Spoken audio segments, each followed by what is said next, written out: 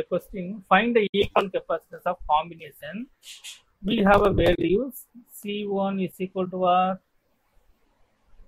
10 microfarad. C2 is equal to 5 microfarad. C3 is equal to 4 microfarad. That's all. Easy. We need to find the combination. Here, the current is flow like this. There is a junction. So C1 and C2 is in a parallel combination. The route differ agada, but C1 C3 பாருங்க ஒரே ரூட்ல தான் இருக்கும். There is a single route between the C1 and C3. So C1 and C3 is a parallel combination. Sorry, series combination. C1 and C2 with a parallel combination. Okay, how do you solve it? This is very easy.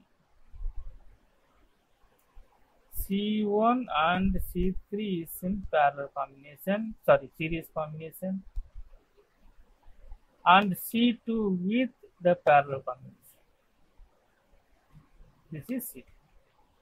This is applied potential. We don't, the applied potential not given. Okay, not given. Applied potential, that doesn't matter. Doesn't matter for the voltage. Okay, we need to find the equivalent capacitance for this. First, find out the equivalent capacitance for the series combination.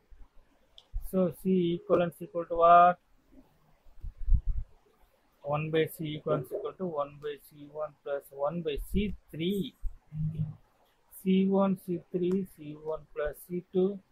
So C equivalent is equal to C1, C3 divided by C1 plus C2.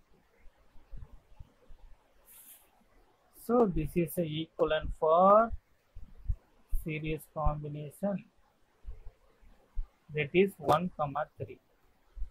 Now the circuit has a parallel combination. So then equivalent is equal to C13 plus C2. What is the formula? C13, C1, C3, C1 plus C2 plus C2. This is the equivalent right now. So circuit diagram is converted into like this. This is the applied potential. This is C equivalent 1, 3, 2. Okay. Substitute the values. What is the value? C1, 10, C3, 4. C3, 10 plus 4. What is C2? C2 is 5.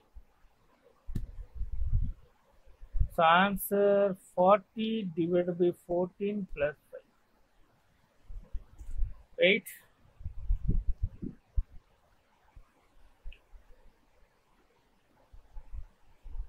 Yeah? 40 plus 5. The answer is 7.8.